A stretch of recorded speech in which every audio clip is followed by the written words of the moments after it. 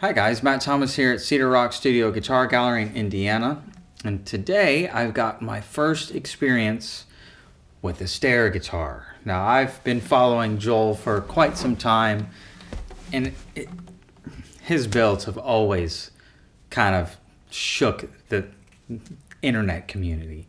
They're just absolutely lovely appointments. And I love every aesthetic about this instrument, and now that I've gotten to play one, the sound of this thing blew me away. So this is his Grand Auditorium body, and it features a master grade Adirondack top, which I'm not entirely certain how he did this bracing, because it's got a lot of bass to it.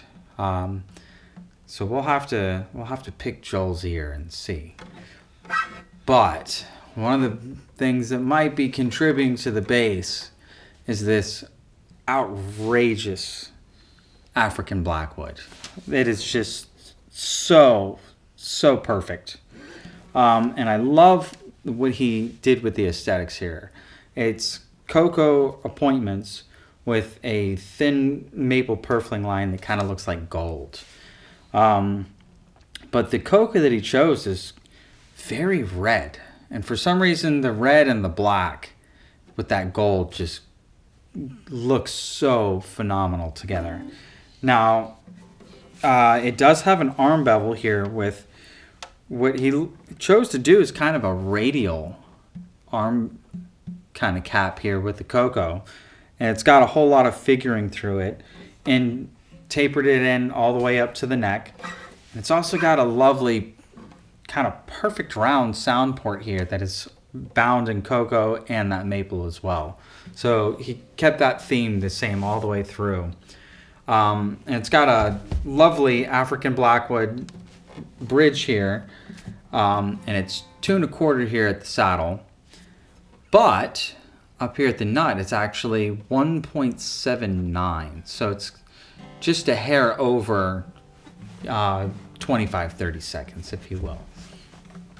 Now, the neck is an ebony fretboard that is bound with that Cocobolo and maple theme, but it's got these outrageous kind of leaf appointments all the way throughout the headstock, the neck, and into the rosette here. And the leaves just look so realistic. He used some, looks like maple, and some of it's even some potentially spalted maple to give it a little bit of texture. And the stems look like they're mahogany, but the way that he grain oriented them, it just looks so realistic. He's just really such a great artist all around. And I love this kind of broken rosette theme here and the way that he ties in this leaf. So especially the way that this maple looks very similar to the Adi, but not quite the same. It's got a little more of a gold hue throughout it, but you could almost overlook it and then you see it. And you can't unsee it. I love what he's done here. And really, I bet if you were to remove that fretboard, this line that he did, he continued all the way through it and then back through this broken rosette area.